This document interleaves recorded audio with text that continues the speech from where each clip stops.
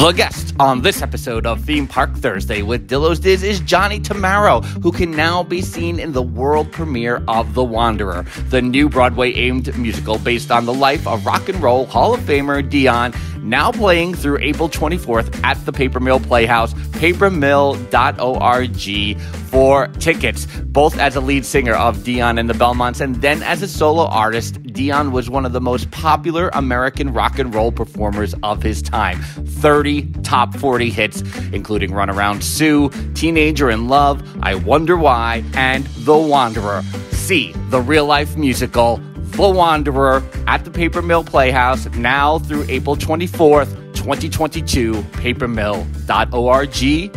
And now on with the show. And now, the top-rated and most listened to sibling podcast about theme parks that drops on a Thursday from the state of New York. Theme Park Thursday with Dillo's Diz, brought to you by DillosDizResort.com. Now is the time. Forever? Miss Tammaro. Old. A minute and a half. Hashtag always MGM. Damn out here, right? Old.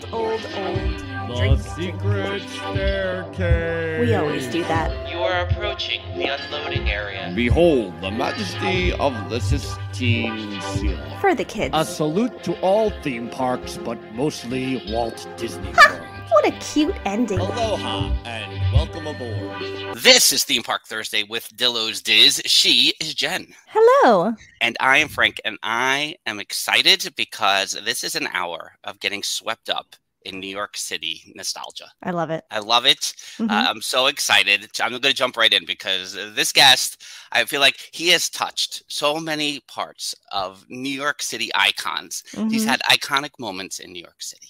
And now, opening officially this Sunday at the Paper Mill Playhouse, which they say next stop Broadway after that. Yes. He's got his fingers crossed. Our guest this week on Theme Park Thursday is the one, the only, Johnny Tammaro. Johnny, what is up? Oh, what is up? What is not up, Frank? It's crazy.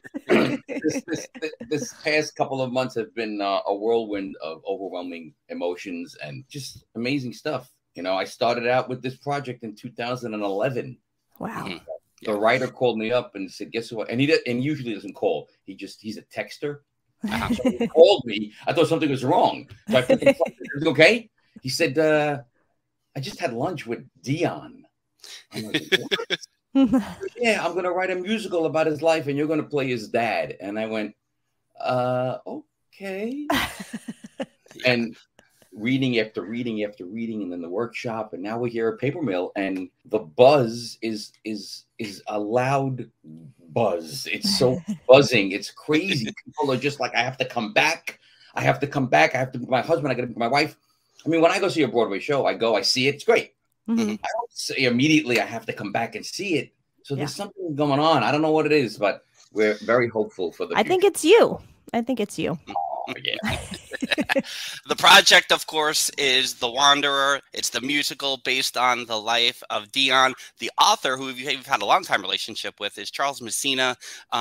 So just to kind of put the historical timeline, which you started with 2011 there, it was going to open at Paper Mill in May of 2020, I think. Is that correct? Or at least it was going to have a run in May of 2020. It was going to open at Paper Mill in 2020, May 28th to June 28th. And I got my offer email on March 6th. And I was very excited. We were going to start rehearsals on April 20th. And I said, "Oh, my God, I can't believe this is here." It was amazing. And then a week later, they closed Broadway. And I said to my friend Miles at work, "Miles, they just closed Broadway." He goes, "When's your show?"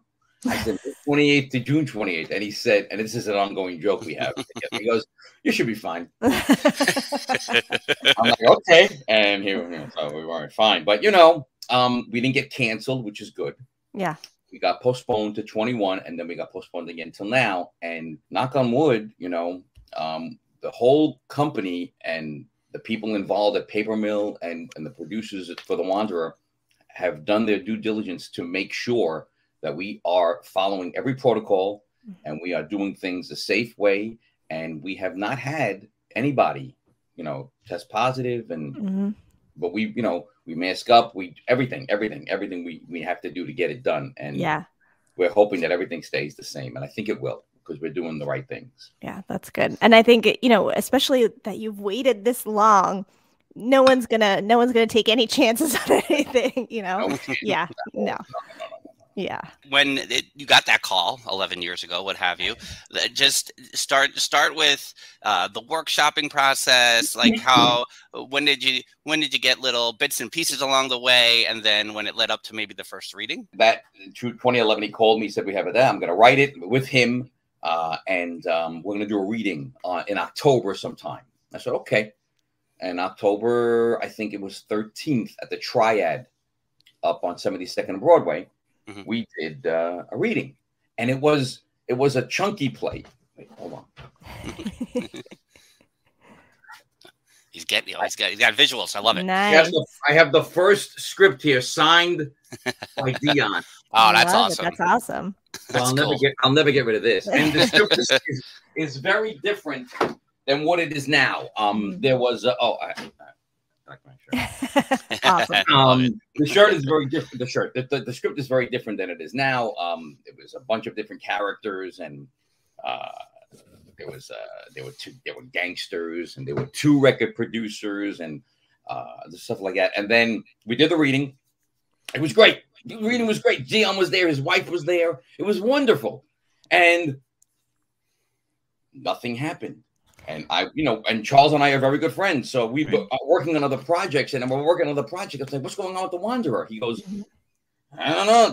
Dion's manager is like, it's a lot of work. It's too much. We're touring. He's still doing shows. It's too much money, too much work. That goes down 2012, 13, 14, 15. Wow. 2016, somebody that was at the reading at the Triad now runs the theater at Malloy College in Long Island, Madison Theater. And he says, I'm doing a reading series, and I would love the Wanderer to open the reading series. I'll pay all the actors. We'll have a band. There'll be food. Once I get food, I'm going.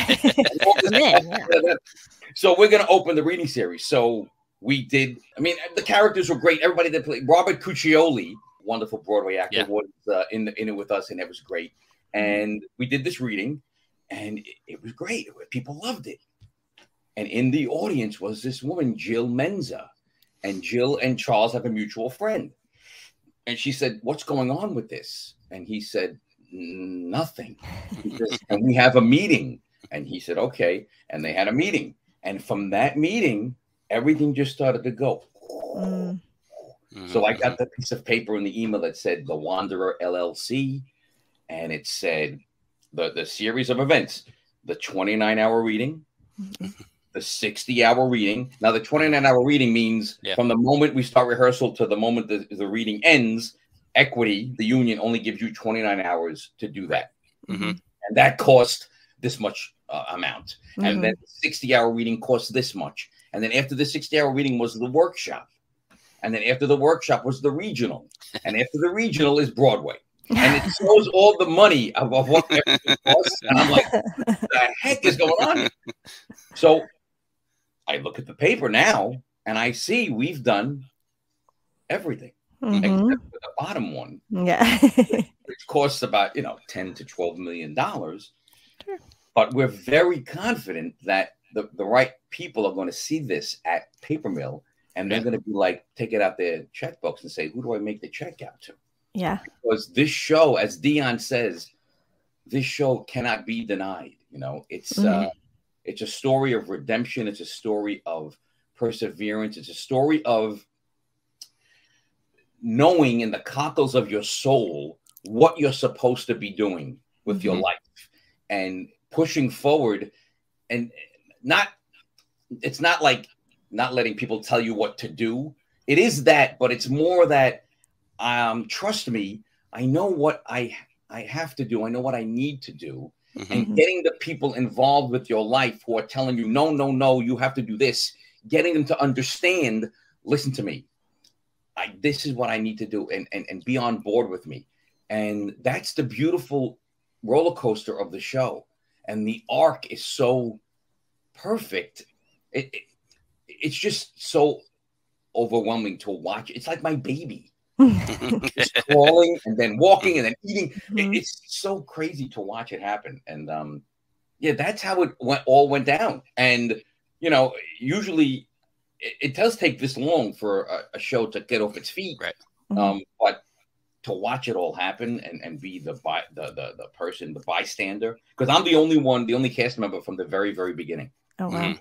And it's like my baby. Like I said, I watch it happen. I was like, what the heck is going on here?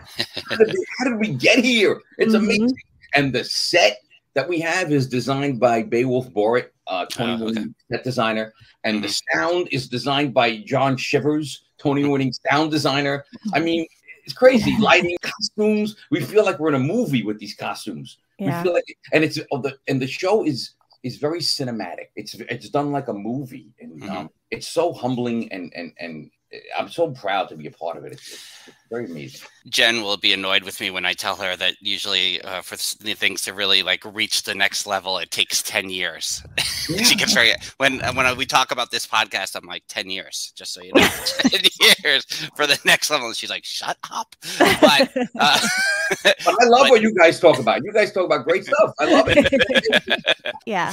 Oh, you know who was at the show the other night? Who's that? Kimmy Gibbler. Stop it. We were just hanging out with her, a couple of weeks ago. I know. At She's IndieCon. a huge Joey McIntyre fan. Mhm. And she goes to everything Joey does, and she could not stop saying enough about the show. Yes. I didn't get a chance to meet her because I had family there, and we have a lot of COVID protocols. There's no safe storing. We have to barricade the back because we have a lot of blockheads coming to see this show. Because of the block fans, as they call them. And oh, Jen, blockhead man. I told Joey when I first met him, I said, Joe, I had an acid wash denim jacket, and I had all the new kids' pins on my jacket. And unfortunately, I apologize, but Donnie's was a little bigger than yours. It was big. He goes, and it was like this big. Remember those big buttons? Oh yeah. I had a Joey one. Yes, I remember. And Joey said, "You actually wore that?" I go, yeah. I wanted to be you guys. You had my job. I was jealous. He's great. He's great in the show. He's a wonderful person. It's just everybody in the show is just cast correctly, and it really is. It's phenomenal. It's groundbreaking because it's a hybrid. It's a play that has music, and it's also a rock and roll show. Right. Yeah. Because I know Charles Messina like mostly was play based, so that's what's been intriguing to me is that he's usually writing these full length plays. But to see him take on this format and be involved with that, that's exactly. First time Broadway musical writer, first time producer on to this magnitude. I mean, it's stunning. It's so and it's visual. It's beautiful. It's just I can't stop saying enough about it because how proud I am of it. You know? It's so great. People are going nuts. I love to hear like how all the behind the scenes. Like I've read I can't remember the name of the book about how a chorus line was made, and I will watch documentaries about kind of the behind the scenes of how shows get on their feet, and I love those stories. But yours, you throw in a pandemic in the mix. It's like it's amazing though that still with that you're still here. You guys worked through it all, and to your point about the show itself, about perseverance. I mean, the show itself is yes. The show itself, it's like what? It's I say that all the time. Look at us. The same thing he does in the show. It's nuts. Yeah. Nuts, man. I mean, and speaking about the protocols, like my mother went to see Sebastian Maniscalco at the Prudential Center. Yeah. Right. 19,000 people, no masks. Yeah. They weren't checking vaccine cards. Yeah. But what we're doing because of equity, we're still doing that. And we're still masking up. The whole audience is masked up. Yeah. So, thank goodness we're still doing that. But, that may change. It may not change. Who knows? We'll see how it goes. But, well, and you're seeing since Broadway reopened in September, you're seeing I feel like, Broadway is still trying to figure it out. So what and I don't think people know what kind of shows are going to hit, what's going to stay, how long things are going to last. Right. So when you talk about these themes and you talk about, you know, what's underneath, you know, in Dion's life and everything else, like, you know, no, this is a show. This is the show you need on Broadway right now. This is what we need. I mean, we're recording this the morning after the Oscars, so everyone's in a confused place. But but you feel like you need this kind of story. You do, and the producers know that too. The producers are, what they're doing is unprecedented. They spent a lot of money to take this show, put it on Paper Mill Stage, and then what they can do is they put it in a box with a ribbon and a bow. They go to Broadway and they say, "Here, they're ready. Where are we going?" So they're very confident. Everybody's confident. I mean, you know, this is, they got to get this. Yeah, I think it's going to be a little bit easier to get this because, like you said, Frank, we need a show like this for people to come see it and be like, oh, like I said, the arc and the way the show goes from the first moment until the end. I mean, chills, crying, warmth, amazement. Oh my God, I can't, so happy for him, you know. And he's going to be 83 in July, and he actually he called me last night and left me a voicemail. And it was, it was crazy. Yeah. At one point during the show, Dion comes home and we have like an intervention, which didn't exist in the 50s, but that's what we call it, the intervention scene. We have a conversation. Myself, Jolie Tribuzio, who's played my wife in many things. She's played my sister. A bunch of, we worked together a very long time. And he leaves and slams the door. And when he slammed the door popped back open. So Dion left me a voicemail yesterday about, this is what it was. He goes, "Johnny Tammaro, yo, it's me. Listen, if the door pops open, close the door. It's your house. Even put a chair underneath it. Just close the." Oh my God, I'm never erasing it forever.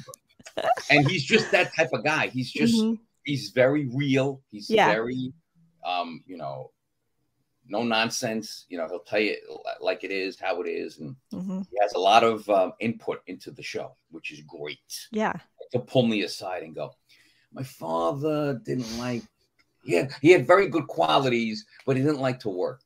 So I put that into my, you know, into my psyche. It's okay, how do I, you know? So he's great. He's great. That's awesome. Just I mean, Dion's music history is like legendary, and you know, Run Around Sue. You know, I Wonder Why. What Teenager in Love? What would you? Two-sided question, I guess. In terms of your knowledge of Dion's music, is there a song that's not one of the big ones? I'd be like, this, I love this song. This song is, you know, one of my favorites that maybe people don't know. And maybe it's the same answer, I don't know, but something that's in the show that you're like, wait till you see this musical number. So that's a good question, because there's a lot of songs in the show that are not hits. And that's a thing that the producers and the writer really wanted to bring across.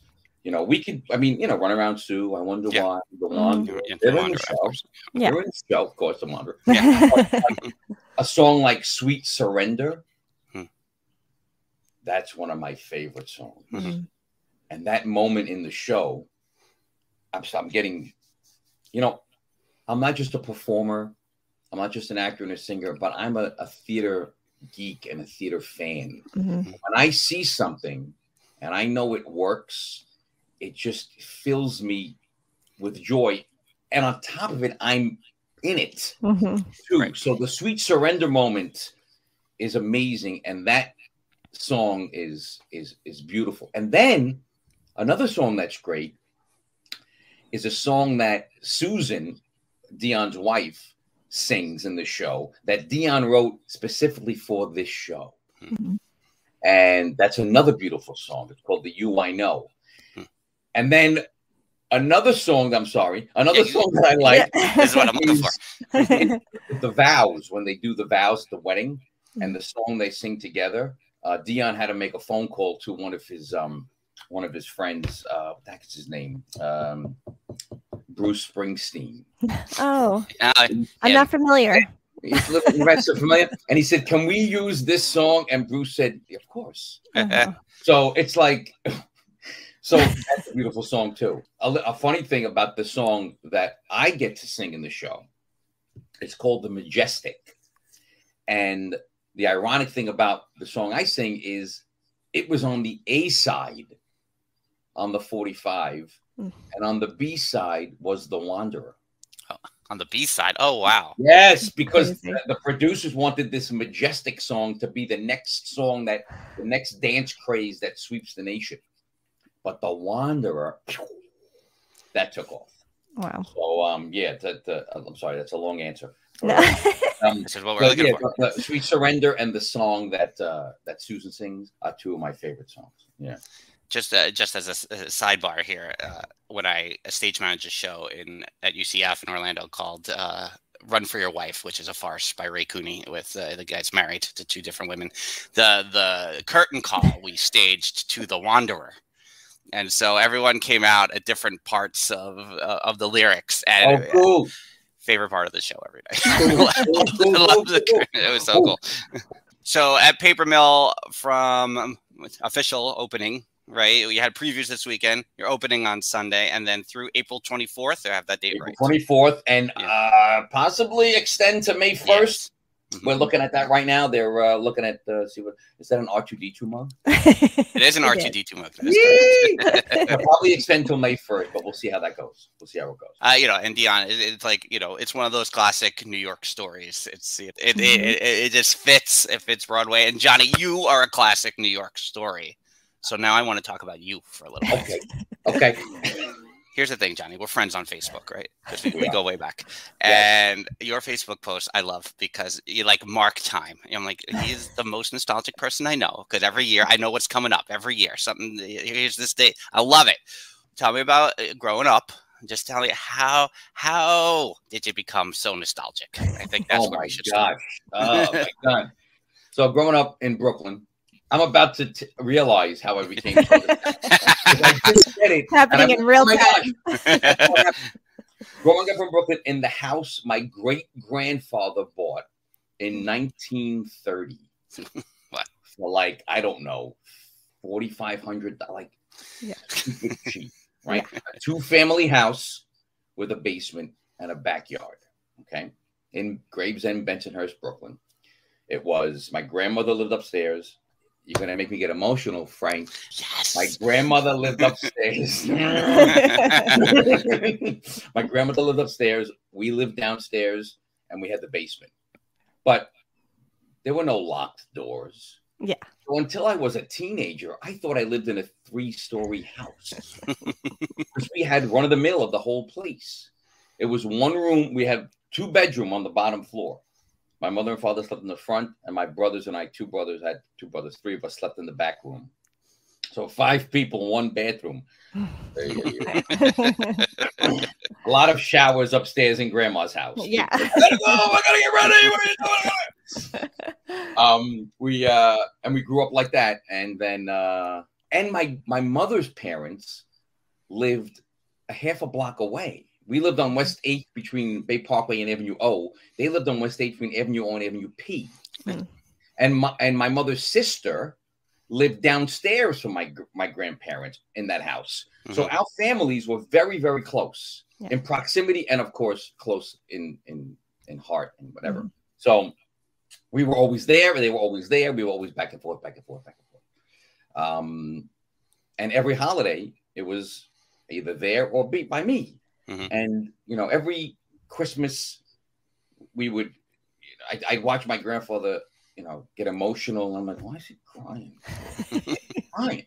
And every New Year's Eve, I'd see him get emotional, and I'd be like, why is he crying? Until I got old enough to realize, like, oh, he's crying because not only has another year passed, but he's thinking about people that are not here anymore. And about Christmases and New Year's from years past. And I went, oh. And then once I realized that, then I started crying. Yeah.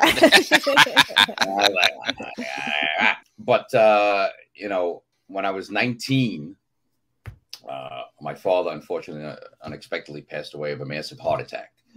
So 19, 16, and 13. And, you know, devastated. You know, we were like, what? That doesn't happen to people like us. It doesn't happen to other people. And my brothers and I, you know, my mom was 41. You know, so if you think, when I think back to that moment, I'm like, oh my God. But, you know, she took over, man. And she was like, okay, I have 3 teenage boys that I have to bring to the next level of their lives into this world and get them ready and prepared. And anyway, it was rough, but she did what she had to do. And, you know, my baby brother is very successful in his job. My middle brother is successful. I'm, you know, I'm like the black sheep of the family. You know, you know, people ask me what I do for a living. I said, I'm a juggler. I juggle regular work. I juggle performing. I juggle my family. I juggle everything. And I just, and, you know, I never, you know, I haven't dropped anything yet. So that's good. But to talk about the nostalgic point, I love reminiscing. I love being in the moment, but also realizing I got here and I'm doing this because of like when we had to sell that house I was talking about in January of 20,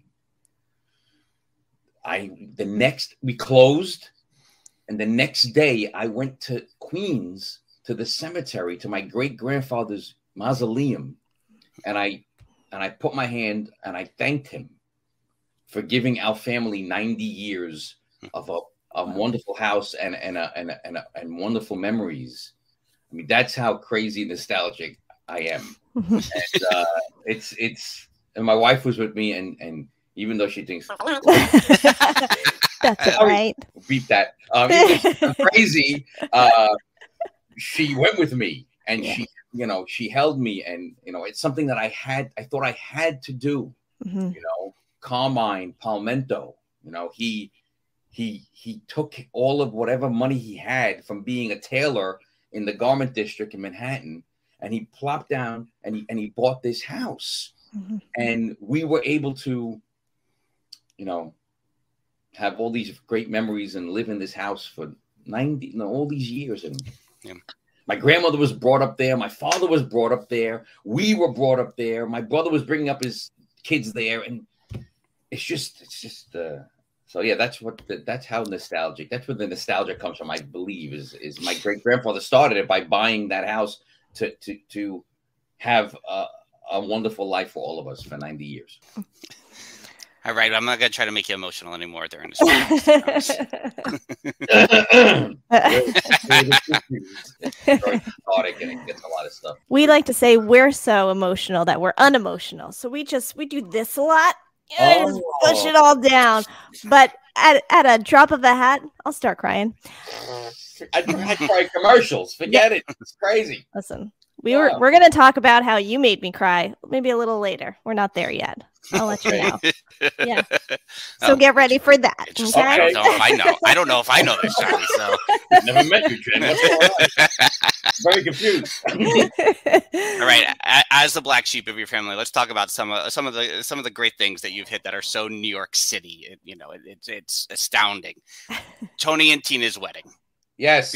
Before there was the Star Wars Galactic Star Cruiser in Walt Disney World and this immersive experience, there was Tony and Tina's wedding, and you were a key part of that. So I wanted to walk you through that. Yes. In 1998, I because of my wife, who was my girlfriend at the time, she was like, you know, you do this community theater stuff. You ever think about going to Manhattan and auditioning in Manhattan to get paid? I'm like, no, that's okay. I'm fine. I'm doing my community theater. I'm great. She was like, no. She goes, there's something that you have that a lot of the people in community theater don't have. That's okay. So she goes, what do you need? I said, I need a resume. I need headshots. So she, for my birthday, got me headshots. We put a resume together. I started sending my stuff in. I got a phone call. The Kenny Rogers Christmas show at the Beacon Theater It's going to rival the Rockefeller Christmas Spectacular and the Christmas show at Madison Square Garden. And I auditioned, and 6 callbacks later, the last one being for Kenny Rogers himself.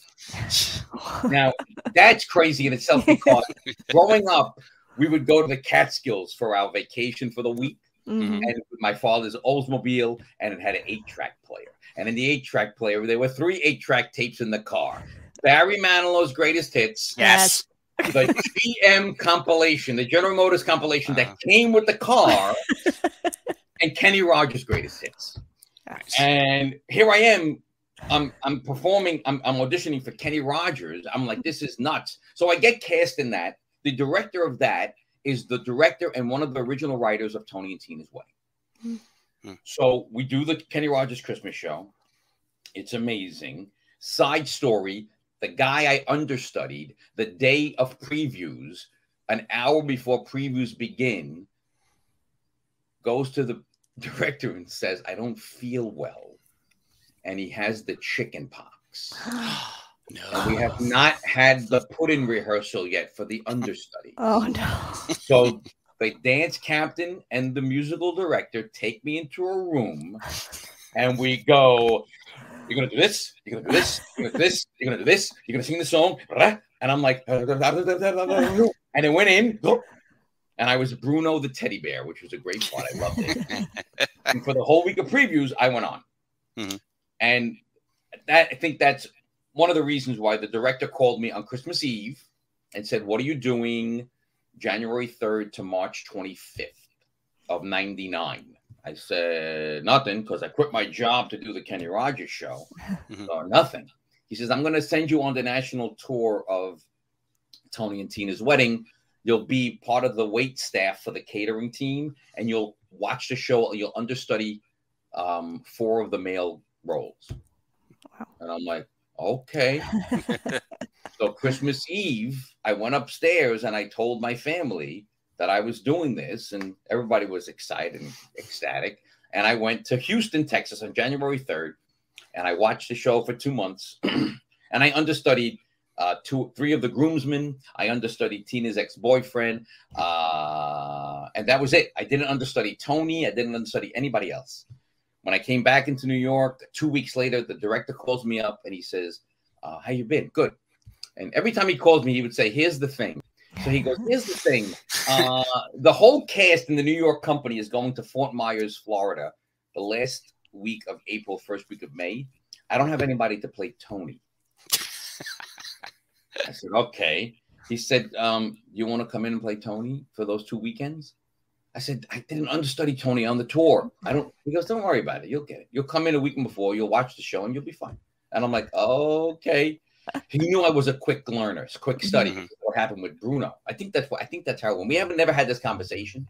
But as a matter of fact, he came to The Wanderer, the first performance from Oregon where he lives. He flew in. Oh my gosh! Wow. That blew my mind.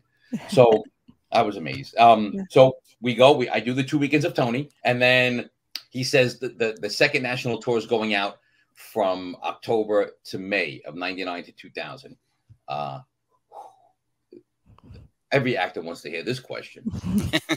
Who do you want to play? Oh, no, yeah. I was like, what? So he goes, who do you want to play? I said, I always wanted to be a rock and roll star.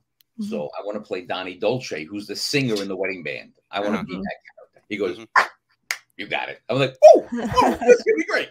I'm going to sing every night. It'll be great. So that goes, that's May, June, July. July, he calls me. He says, we're having auditions in August. I want you to be behind the table with me and audition the girls. It's okay. So I would be the reader for the girls. And this went on for a week. And a week later, we're in a room with 3 girls who 2 of them were going to be bridesmaids. 1 of them was going to be Tina. I knew which one was going to be Tina, but they didn't know. So we did another round of auditions just to make sure, to lock it in, to be solid, sure that this was happening. And and then he says to the girls, which I was like, what the hell is going on? He goes, girls, I don't know if you met Johnny Tammaro yet. He'll be playing Tony on the tour. And I go, In my mind, I'm like, what? So we finished the audition, and then I get to tell the girl playing Tina. Her name is Dina Rizzo. So I said, "Can I tell her?" He goes, "Yeah." I said, so I wanted to tell him. We had a moment. Okay, oh my God, I can't believe it. Then they leave. We're walking to the train. I'm like, "Larry, I'm playing Donnie Dolce on the tour." He goes, "No, you're not, Johnny. You're gonna be my Tony, and it's gonna be wonderful." And I started crying, and me cry, and I started crying. And it was a wonderful moment. And we went on the tour for a year, and television and radio and newspapers, and talk about nostalgia. I have a box full of all the things I was on and in and recording and stuff like that. It was great. And then we did that for a year. We came off the tour. A month later, we went to Japan for 4 weeks, Tokyo and Fukuoka, and we did the show in Japan. Oh my goodness. What? They told us, listen, the Japanese people are very reserved. They'll be sitting down. They probably won't get up like, the regular New York show. So be prepared to mingle while they're sitting. What? They were up. Everybody was up. They were in it. They were ecstatic. They were loving it. That's awesome. And then we came back, and he just plopped me right into the show as Donnie Dolce. And I was Donnie Dolce from 2001 until 2010. Wow. And still able to go in for anybody because I knew the whole show, and I understudied. I wasn't listed as the understudy. Oh, I was listed as understudy for Vinnie Black, who's the caterer, which is a great part. And as I got older, I got listed as the understudy for Tony's father. But that was more towards 2010. We had to put a little gray in the hair. And it was one of the best experiences of my life. I hold those years very close to me.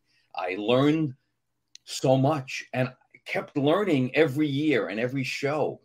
The improv part of it is so difficult sometimes because you gotta be right there, thinking right there on your feet.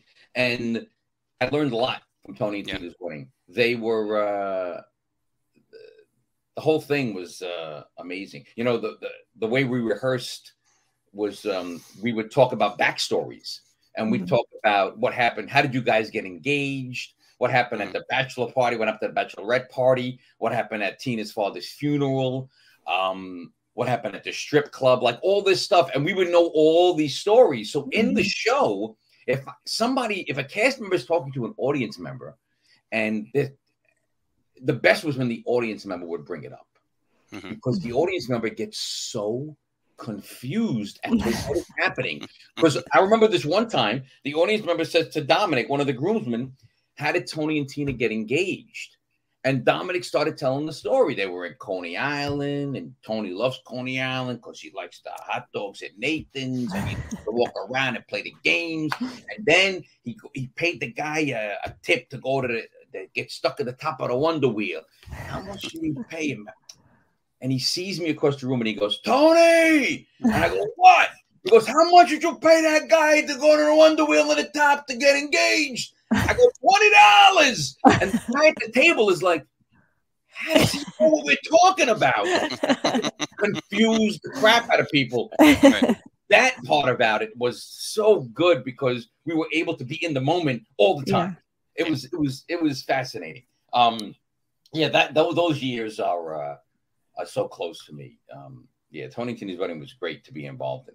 And before I did Tony and Tina's wedding, I was doing these regular type of shows like Tony and Tina's wedding. Yeah. There was Joey and Mary's Irish comedy. Irish Italian comedy wedding.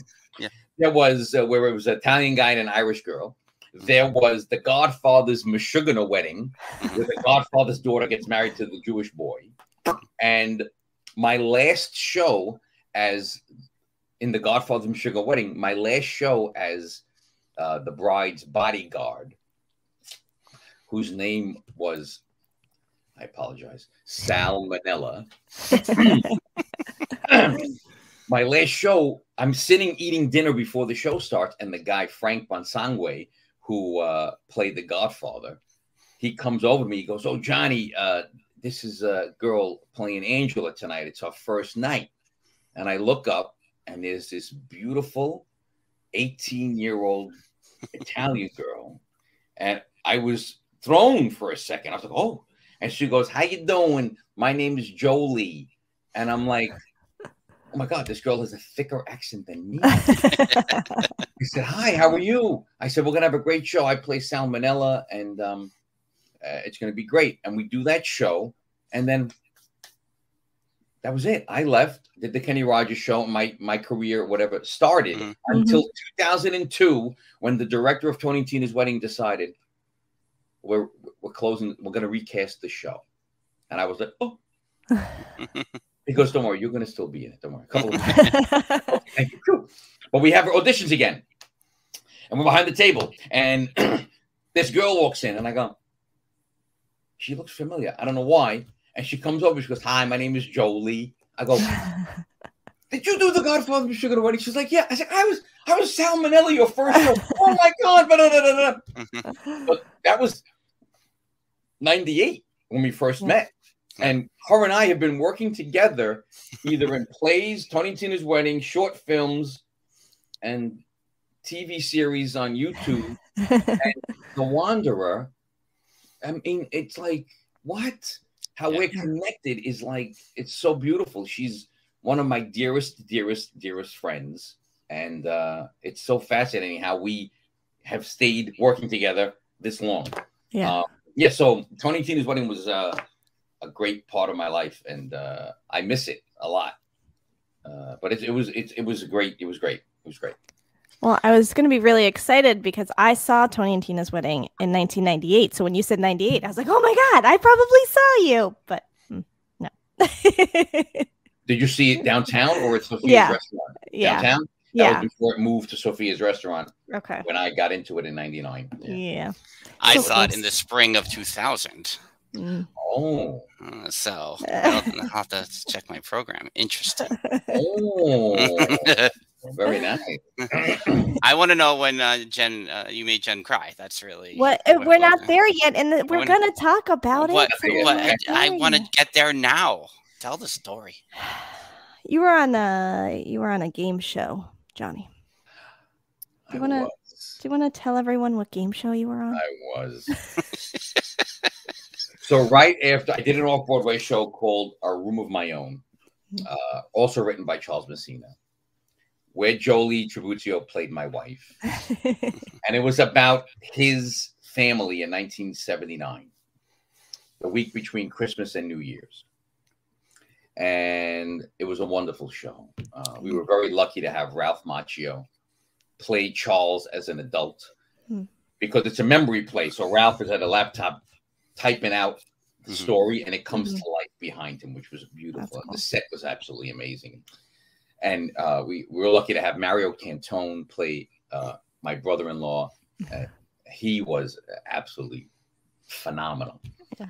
So we do this play for a month. It ends the day after. I'm like, now what do I do? So we're I'm hanging out, whatever. And my former boss from Toys R Us Times Square texts me, and he says, the $100,000 pyramid is coming back.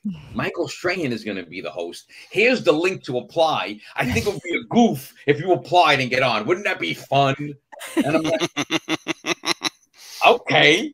Sure. So about that night, about 2 o'clock in the morning, I couldn't sleep. I got up, I came to the computer, and I go on the application. I start filling out the application. And we get to a part where it says, film a 2-minute video of why you want to be on the pyramid. And I'm like, oh, now it's 2:45. I'm exhausted. My hair is all Italian term, scuffats. And I'm like, oh my God, what am I going to do?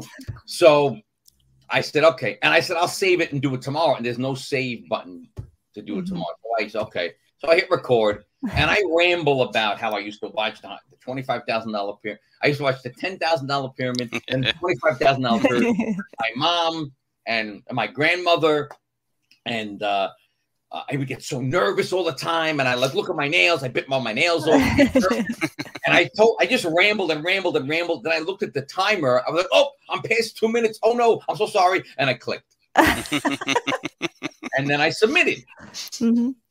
Forgot about it. Now I'm unemployed. I had to go to the unemployment office. You know, it's that time of my life where I'm like, I'm a father and a husband, and I'm unemployed. But I just did a wonderful off-Broadway show, but I'm unemployed. I'm looking for my next job, but I'm unemployed. I'm excited, but I'm unemployed. So I'm like on this weird. So about 4 days later, I get a phone call from a 212 number, and unlike everybody else in the world, I answer every phone call. I just do. I don't know why. So I go, hello, hi, is this Johnny? Yes, hi, how are you? This is Melissa from Pyramid Casting. Now, I have no idea what she means when she says Pyramid Casting. I think for 2 seconds, I think she's calling from a place that makes molds. I swear to God. I'm like, Pyramid Casting. I'm like, oh, yes, how are you? She says, great. She goes, we watched your video. The producers loved it. She was like, but do you do anything else besides acting? Because they don't want actors on the show. I said, well, I did work at Toys R Us Times Square for 14 years. She goes, wait a minute. Didn't that just close? I said, yeah. She goes, are you working now? I said, no. She goes, okay, we're going to go with that angle. I said, okay. She goes, what are you doing Thursday? Can you Skype?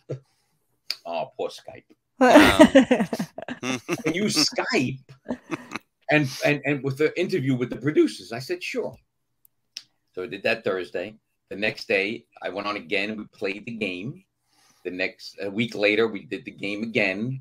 Then they said practice. They didn't tell me how to practice. They said practice. So I was on my living room with the show on YouTube, standing by my TV, covering answers with my arm and trying to guess before they guessed. And my wife was like, what are you doing? I was practicing. I don't know what to do. How to practice. They told me to practice. They told me to practice. I don't know how to practice. I'm going to practice. So she said, see, do they have a game? I went, oh. So I found the DVD game online. And it was like, this is how crazy life is and how crazy I am. I go, oh, it's $35. So I really want to spend $35. I mean, I'm not cheap, but I'm frugal, and I want. I said, $35. My wife said, idiot. If you don't spend this $35 and then you lose, what happens? You would have said, what if you win? I'm like, whatever. So we buy it, and then my mother and my wife and my son help me play the game. So I would sit on the couch. My wife would sit on the coffee table with the DVD remote. No, I'm sorry. My wife's on the couch. I'm on the coffee table. It's me, because I have the answers. So my wife would hit the DVD remote, and she'd do it, and we played the game. And I got really good. But I always was good at this game because I love this game. Because you can say anything without saying a rhyme or the word. So you could do anything. So it's great. So my mother came over. She would help me. A funny story my wife tells is when I was giving her the clues, I see the answer, and I'm like, okay. So I give her these 3 clues. I give her basketball, an Oreo cookie, and a dry clown. And she goes, what? Like a basketball, an Oreo cookie, and a dry clown. And she's like, what the hell are you talking about? I said, things you dunk. And she says, if you do that on national television, I'm going to kill you. Because I'm sorry, I forgot to tell you, I did get the phone call that I was going to be on. Okay. I skipped that part. So we're practicing. We get to the day. It's April 15th, 2016. And it's in the studio on 66th, ABC Studios. and I'm nervous, like a performer. I'm nervous. My heart is racing. I got to go to the bathroom. The whole big thing. So I'm like, oh my God. And then this guy with an older gentleman with a baseball cap on, he comes in. He's like, hi. What the heck was his name? Stuart. Anyway, Stuart, whatever. He says, I'm here to help you win the money. Everyone's like, yay! He calls us in one by one, and they come back, and then he calls my name. We go inside, and we go into a room, and he goes, all right, Johnny, we're going to play the game. I'm going to help you win this money. I said, okay. So we play the game back and forth. He goes, remember, you can't rhyme, and you can't say the word. That's the only thing you can't do in this room. I'm like, okay, thank you. That's good to know. And we do it again. He goes, great. Okay, let's go to the winner's circle. All right. So you're going to give the clues. And they're going to give the answers. Okay. So, and we're going to back and forth. Remember, you can't do this. Okay, great. We go to the game. We're filming the game. And, oh, my gosh, I don't know. The powers that be were with me. I was doing really well. Really well. You can watch it on YouTube. It's also on Hulu. Season 1, episode 5.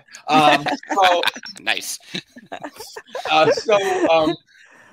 We do the game, and I get to the winner's circle. And I'm like, oh my God, I'm going in. This show was very close to me because my grandmother and I watched it. It was like, oh my God, I'm in the winner's circle. Nostalgic show. I mean, oh come my on. God. Nostalgia. Hello. So I get to the winner's circle and I'm like, wow. And Anna Camp, beautiful young actress, she's wonderful. I'm giving her the clues, and the first thing flips, and I get it. And the second thing flips, and it was things that are salty. So I said, instead of saying beach water, I said water at the beach. And you can't say at the, you just got to give lists. And they went, I went, oh. And the got me all discombobulated. And I get all messed up for the rest of it. It didn't happen. So we go to the game again. I do really well again, and I'm like, oh my gosh, I got to the winner's circle again. What? But because I went for the 50, now because you get to the winner's circle again, you go for the 100,000. Right. And I'm like, oh my Lord in heaven, I'm unemployed. This $100,000 will come in very nicely into my family. So we sit down. It's me and Randall Park, who's great, and commercial. During the commercial break, what felt like thousands of people surround us. Hair is doing my hair, the makeup was patting him, and then here's the guy. It's not Stuart, it was Sandy. I'm sorry. Sandy comes walking over to me and looks me right in my eyes. He goes, hey Johnny, how you doing? I'm like, fine, Sandy. He goes, do you know what you did wrong the first time? I said, yes. He goes, are you going to do that again? I go, no. He goes, okay, let's win this money. It's almost 5 o'clock, and all the union guys got to go home. I said, okay. The people start to leave. We're about to come back from commercial. I look at Randall Park. I said, Randall, I know they said I used to work at a toy store, and I'm unemployed. But I do what you do. I'm an actor, performer, sketch comedy, improv, the whole 9 yards. So pay attention to me. And he looked at me and went, you got it. Let's go. All right. So we're standing there, sitting on my hands, and we go. And I got the first one really quick. I got the second one. I had a little trouble with the second one because it said what a diving board would say. And I thought it said surfboard. And I start saying, I'm in the water and you stand on me and I'm working it around. I went, oh, no, I'm at the top of an Olympic-sized pool and you climb up to me and you jump. And then we get to the top one and we have a lot of seconds left. And when it flips, I see it and I go, a match. And he says, things you strike. And it was just like, what? How did you get? Because the next thing out of my mouth was going to be bowling pins and a picket line. Right. And I didn't know if I would get to those things. And when he said things you strike, I was like, what? Couldn't believe that he got that. I couldn't believe it. So I tell my wife all the time, I'm a good clue giver. Even though you couldn't get dry clown, he got you strike for me saying one word.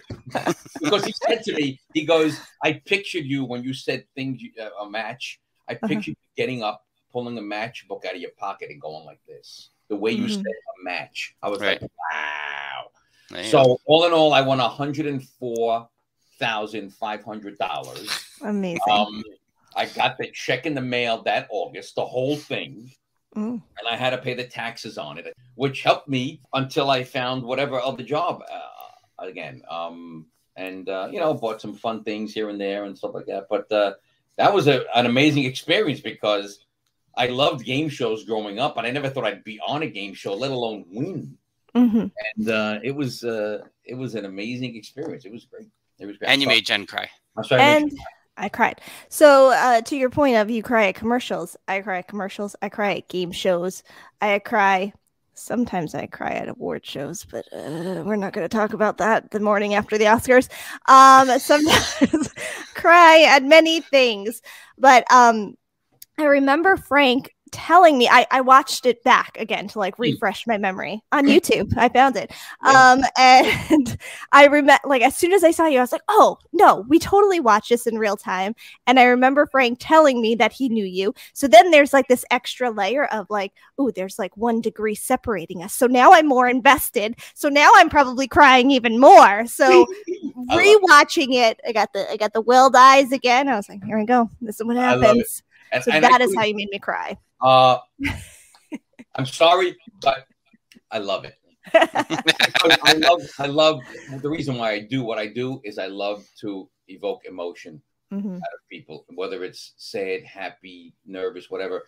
The feels that people get that I love feeling, and I love giving and making feelings happen. So I'm sorry. Well, it's okay. I mean, it wasn't the only time too, because you did a little bit of a speech with the end of the Toys R Us run. I did. I think you got me with 1 word on that, by the way. You know, that's a crazy story, because the morning of, my friend Mary, my work wife at Toys R Us, she was like, "Are you doing the rally this morning?" Because I would do the rally every morning. I said, "Yeah." She goes, "What are you going to say?" I'm like, "I don't know. I've been thinking about this all morning. I have no idea what I'm going to say."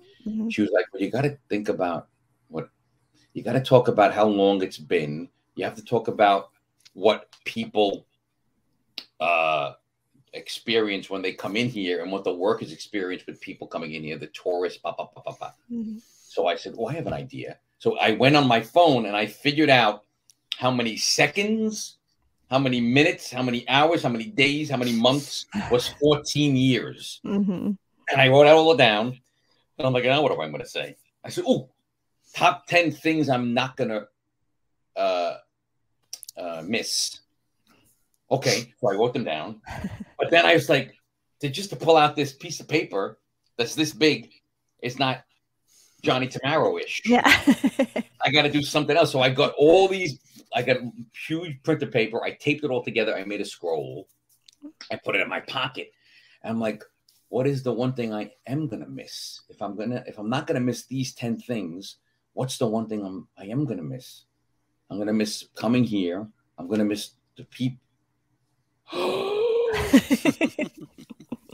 So I wrote down that word and I put it in my wallet.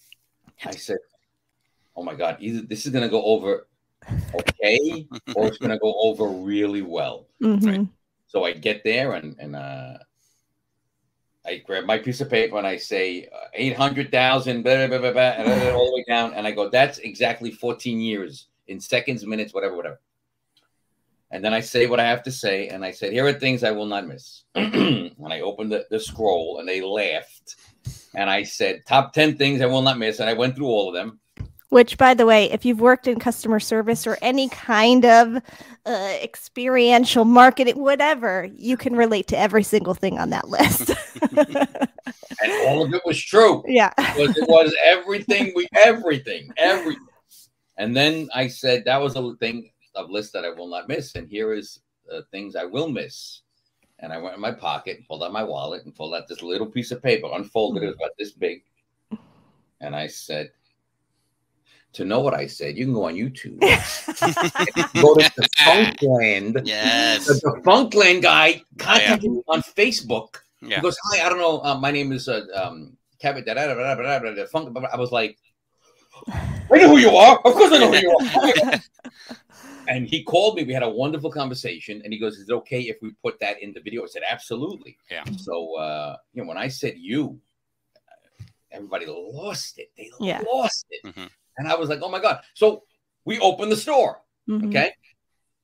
4 hours later, one of the security guards comes over and he goes, "Johnny, somebody put that video on Facebook and 5,000 views already." I'm like, "What?" By the end of the day, it was up to 200,000 views. Oh my I'm like, God. "What?" The next day, it was 400,000 views. And on Facebook, I think it got to 650,000 views. But now on Defunctland, I think he's up to like 1.2 million views. Or whatever. Yeah. But, that was that place, Toys R Us Times Square. I worked there from the moment it opened until the moment it closed. And it was the biggest toy store in the world. And I was a very intricate part of that experience. And, I did the tours in the morning before the store opened. I was a character called Vinny in the very beginning. I became one of the department supervisors. I became a manager. I became an HR supervisor. I hired most of the people there. I interviewed them. I gave them orientation. Right. It was the job that I juggled with Tony and Tina's wedding for the 10 years. And that job, that place was wonderful. And when they told us we were closing September 20th, 2015, they said, "We're going to close the store." We were all like, "Oh my God." Yeah. And then we said, "Our last day is December 30th. And I said, "Okay." I raised my hand.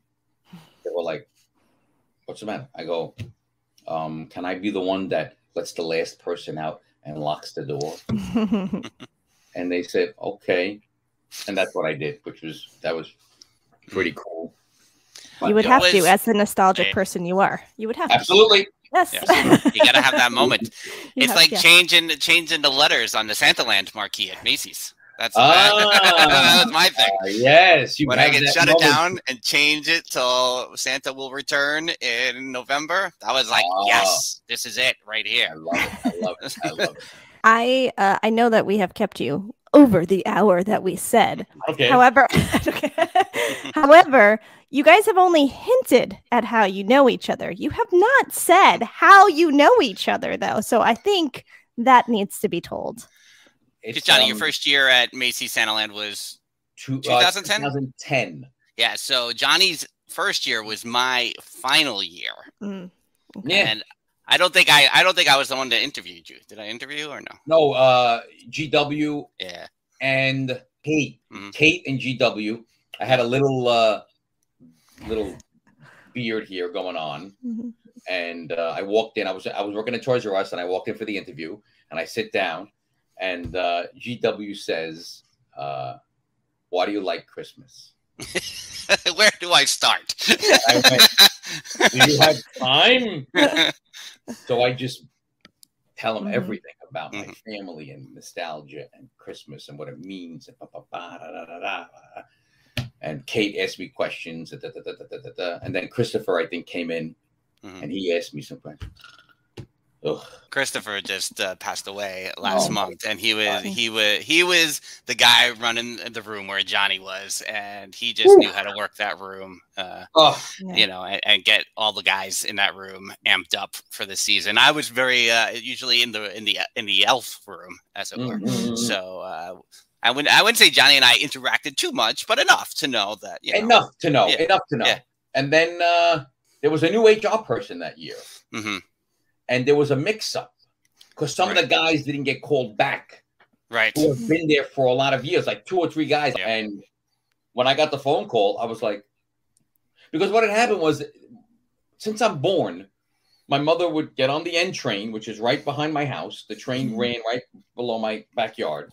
We get on the N train. We get to 34th Street. We go up the wooden escalators. I'd see the beautiful Santaland, whether it was the train or the houses, like the village, and we go see Santa Claus. I have all the pictures from 1 year, from before I was 1 until teenage years. I mean, it was a place that we went to really feel and begin to feel that Christmas holiday spirit, which is very important to me. So when all of our children were born, we started to make that trek as well. And here we are in 2009. We go to see Santa Claus, and we get to the entrance of the house at the village, and there's an elf, and she says, "Hi, my name is Fritz. How many in your party?" Yes. And I go, "Julia, oh my God, you work here?" And she goes, "My name is Spritz." And I'm like, "Oh, sorry. Hey, hi, Spritz." Turns out Julia worked with me at Toys R Us Times Square as a demonstrator, product demonstrator. So the next day I see her at work, and she says, I was like, "Oh my God, how long have you been working there?" She goes, "Oh, you would be great working with us. You would be fabulous." I'm like, I gotta be 40 years old in 2 years. I don't want to be an elf. She goes, "No, not an elf." What? I'm like, "No." She goes, "When the applications come out next year in the summer, I'm going to forward it to you, and you put my name down, and you'll have an interview, and we'll see." So okay, and I did. And the story, I don't want to go too much into the story. Yeah, you got a lot of them. I got a lot of them, but the original story of me sitting at this desk right now, applying, and my wife in the kitchen saying, "What are you doing?" And, I'm applying to Macy's to be. Good luck with that.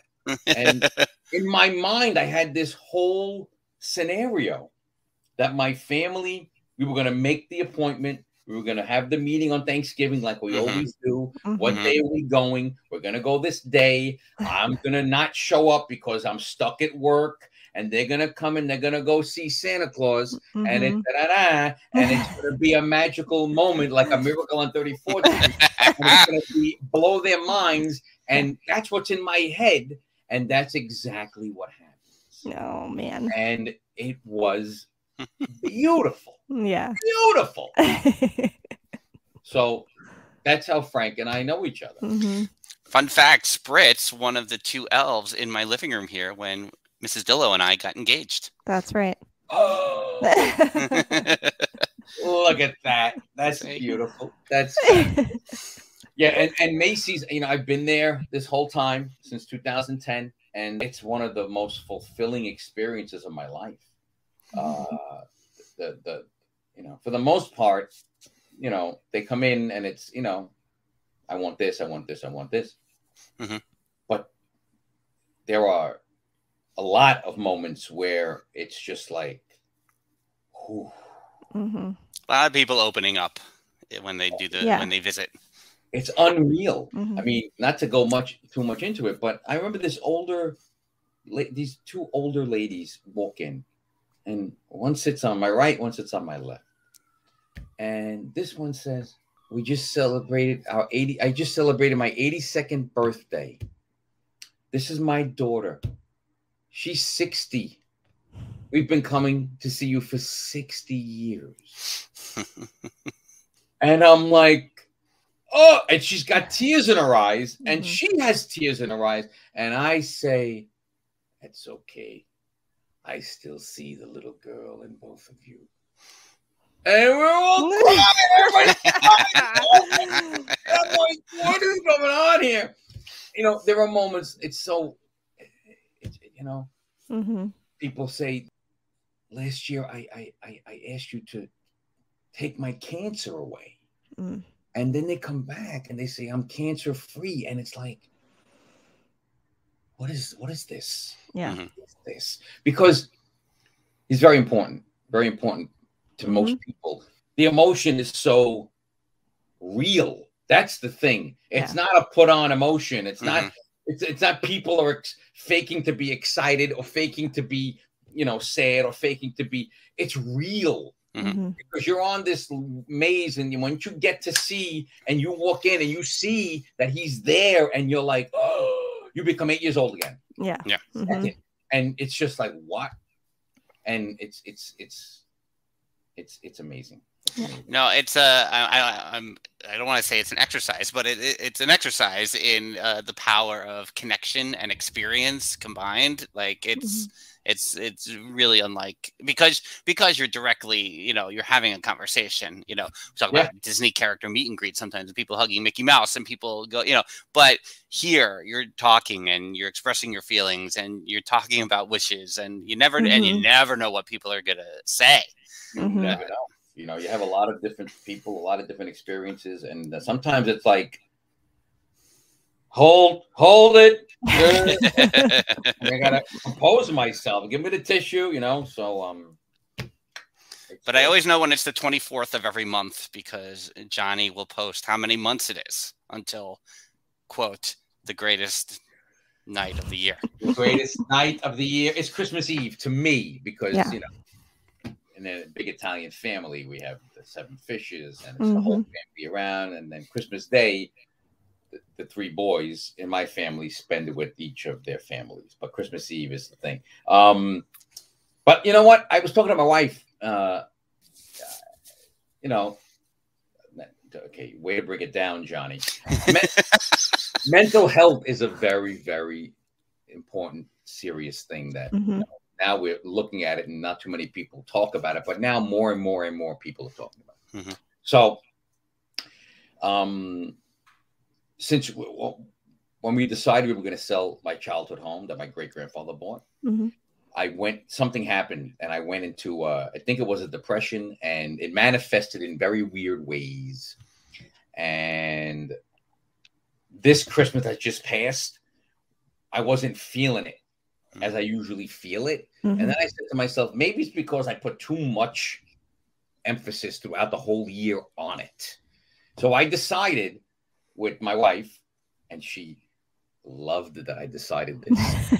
I decided to not put that much crazy emphasis throughout the year on Christmas because once I get to this massive holiday, the day after, I'm in a funk.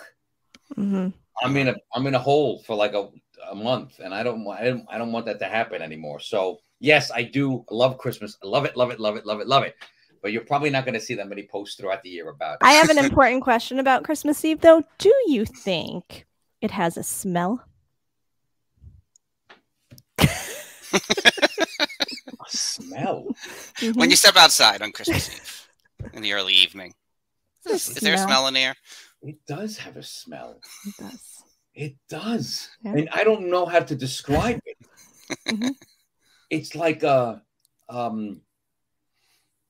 wispy coldness. Yes. I don't know how to describe it. Mixed with a little bit of fireplace smell. Yes, like a burnt wood. Yeah. It does. It does. Oh, I never thought about that. Wow. Now we're giving you something to look forward to. Wow, I can't wait. To see it, like, what does that smell?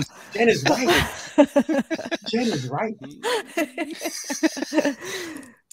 That is, and just to say, we agree. Christmas Eve is much bigger to us than Christmas Day, which is why I bring it up. But also to say, we talk about Dilloing our expectations a lot, where we don't want to put too much on it. We gotta bring it down so that it's okay. You gotta Dillo it. You gotta Dillo it.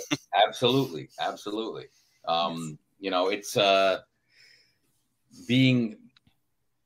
And at this age now, I turned 50 in July, and at this age, looking back and trying to figure it all out, and still learning and still with everything in my life, it's like I try my best to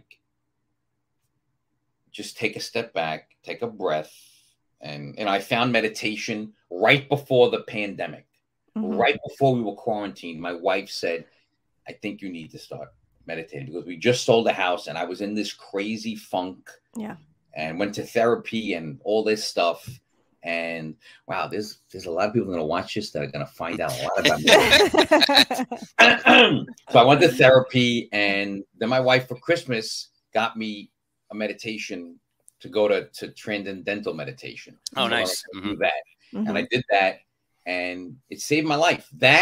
So what saved my life during the quarantine, which is funny, transcendental meditation, listening to Christmas music. Every morning as I'm making breakfast for my son, and he'd come in the kitchen and be like, oh, really? I'm like, yeah, really? Leave me alone. It's helping me. And then the writer of The Wanderer and the producer of The Wanderer calls me up and says, we got to do something during quarantine. We have to keep the juices flowing. We have to keep the creative thing going. I said, okay, what are we going to do? He goes, we're going to do a TV show. And we're going to put it on YouTube. It's going to star you and Jolie. And you're going to be brother and sister. It's going to be called The Honey Zoomers. And it's going to be like it's going to be like All in the Family, The Odd Couple, and The Honeymooners, all in one. I said, Charles, we're going to quarantine. How are we going to film a TV show? I can't be in the same room with her. There are rules. You're going to film your scenes and lines in your apartment, and she's going to film her scenes and her lines in her apartment, and she's going to edit everything together.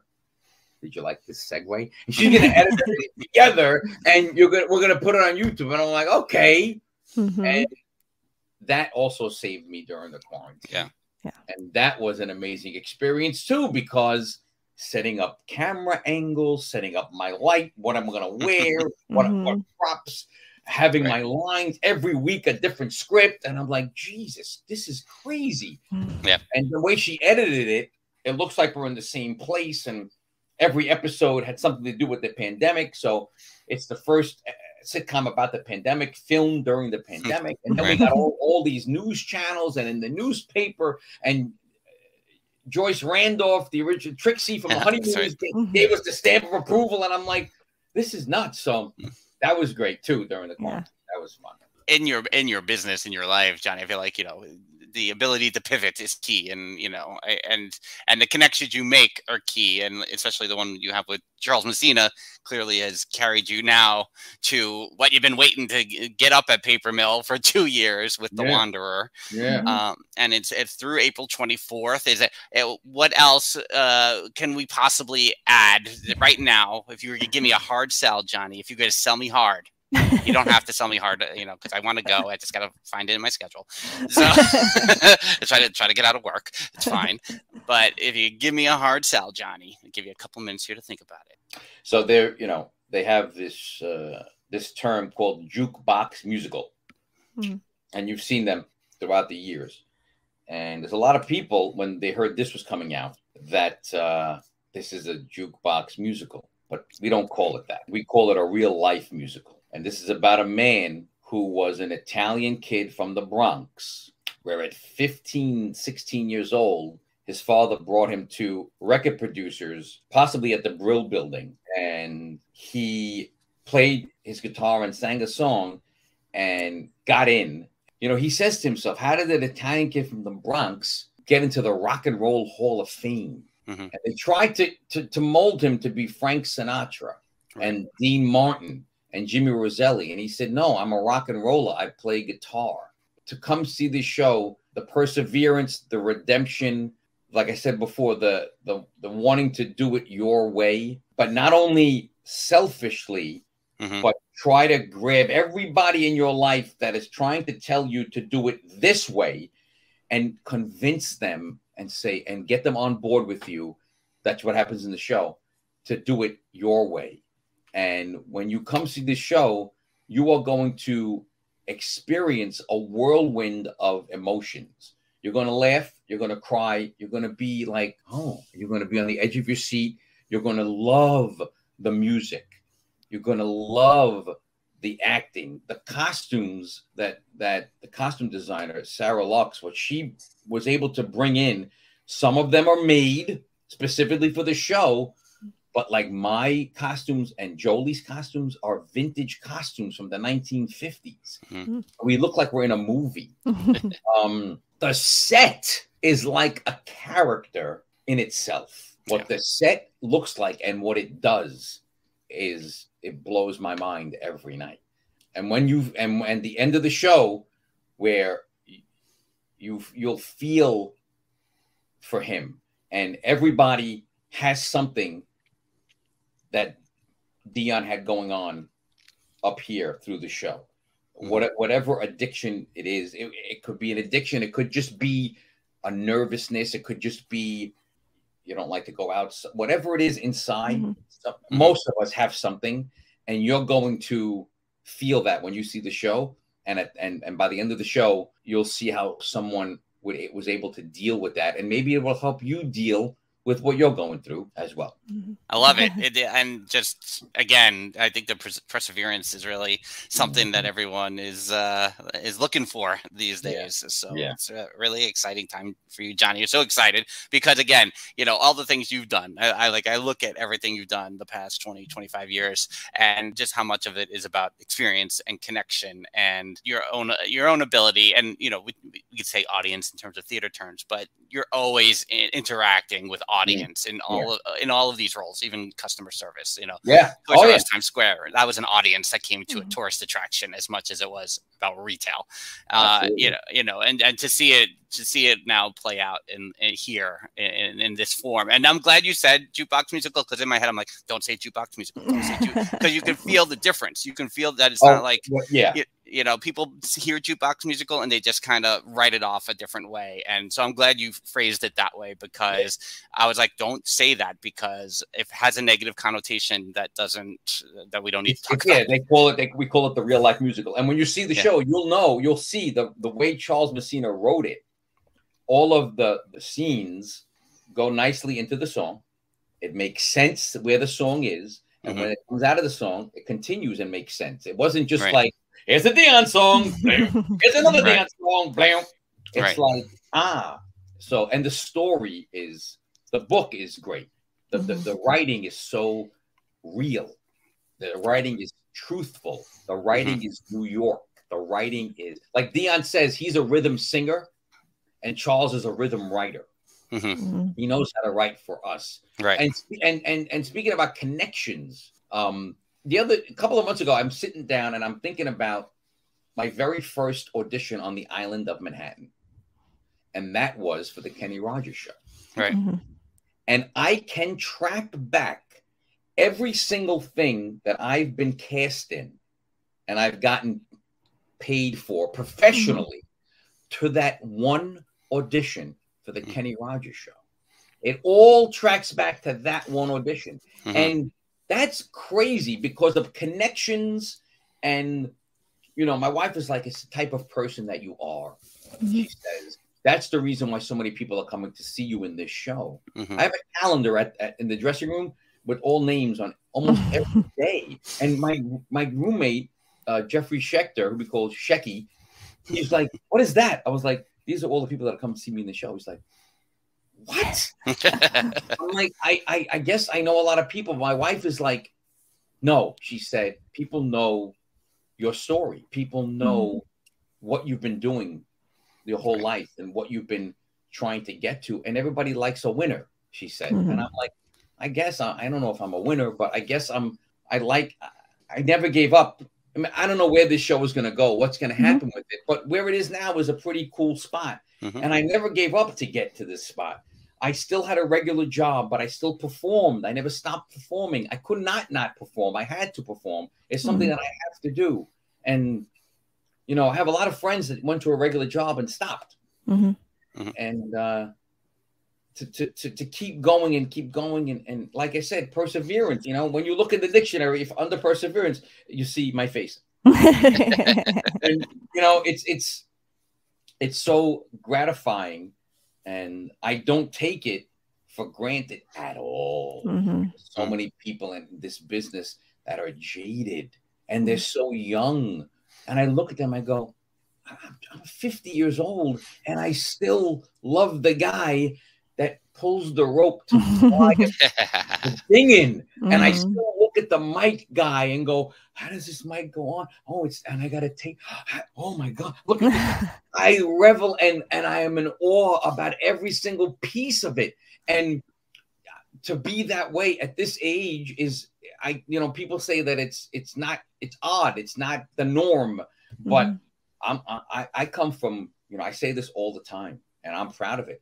I come from community theater, you know, and community is one thing that this show is really about, where this kid from the Bronx went out and he came back. He would always go back to the Bronx, and they would, in the beginning, they wouldn't because of the heroin addiction that he had, and they would look down at him and say, "Oh, it is that drug addict."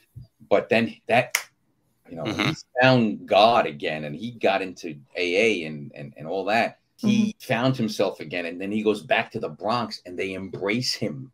The community surrounds him, and that's what I feel is happening to me with all these people coming to the show. Right. It's like I have people at the show from people from my kindergarten class all the way to the guy I met yesterday at the bodega, and everybody in between. And it blows my mind. Yeah. And my wife is like, it's because it's the type of person that you are. Everybody, you know, you and my father used to say,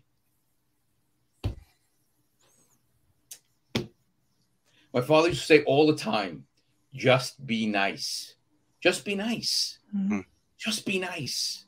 And that's what I do. I'm nice. I'm nice to everybody. And that comes back. When you're nice, it comes back to tenfold, and it supports you and lifts you and just brings you forward in whatever you're doing, whatever it is, performing, whatever job, whatever part of your life it is. Just be nice and do what you have to do.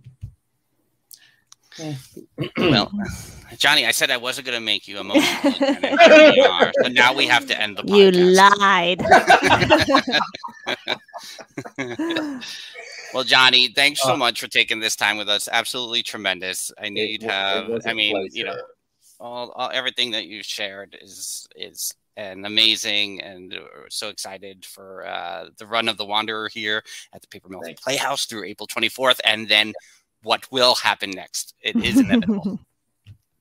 You know, this Broadway thing, and that would be, you know, the ultimate, because doing shows that have been on Broadway from 5 years old, looking at it, and the fact that it's this close to doing that, every morning I wake up and it's like, wow, this could happen. What the heck? So it's very it's scary and exciting and nerve-wracking and overwhelming all at the same time, but it's all good. It's all good. And if you can come and see The Wanderer, I know the tickets are selling fast, but if you're able to, you can go to papermill.org, or you can go to thewanderermusical.com, and you can click the link for tickets, or on my Instagram at Johnny Tammaro 711. You can click the link in my bio for tickets. But it's a great show, and so far we've only done 4 shows, and everybody's saying, I have to bring my wife back. I have to see it again. I can't wait. This is amazing. People are crying. I had my friend, this Italian guy from Jersey, you know, big guy. I'm a man. Guy. He's crying. He was crying. He hugged me. He was crying. He was like, oh, my God, Johnny, this is amazing. What happened on that stage? I can't even describe it. So you'll feel it. You'll feel all the feels. You'll laugh, cry. You'll love it. If you get a chance to come see it, come check it out. Johnny, again, thanks so much. Obviously, the greatest of luck with everything. Thank you very much. And we'll talk to you again sometime. Yes, anytime. This is a pleasure, Frank. And Jen, it was fabulous. I loved it. Go to DillosDiz.com for blogs, vlogs, and more. DillosDiz.com. Follow Dillos Diz on Twitter, on Instagram, and on TikTok at DillosDiz. Dillos with an S, Diz with the Z. You can like Dillos Diz on Facebook, Facebook.com/DillosDiz. And you can subscribe to Dillos Diz on YouTube, YouTube.com/DillosDiz. It is on that channel that you will find Theme Park Thursday Live each and every Thursday morning, youtube.com/DillosDiz. Then head over to DillosDizResort.com, your escape to Disney nostalgia. DillosDizResort.com, Patreon membership levels beginning as low as $1 per month. DillosDizResort.com. Theme Park Thursday with Dillo's Diz featuring Frank Cardillo and Jen Cardillo Snyder. The theme was composed by Matt Harvey. The intro and the outro was performed by Lindsay Zerugian. The Dillo's Diz fact checker is Mel Dale. Until next week, we'll see you real soon for Theme Park Thursday with Dillo's Diz.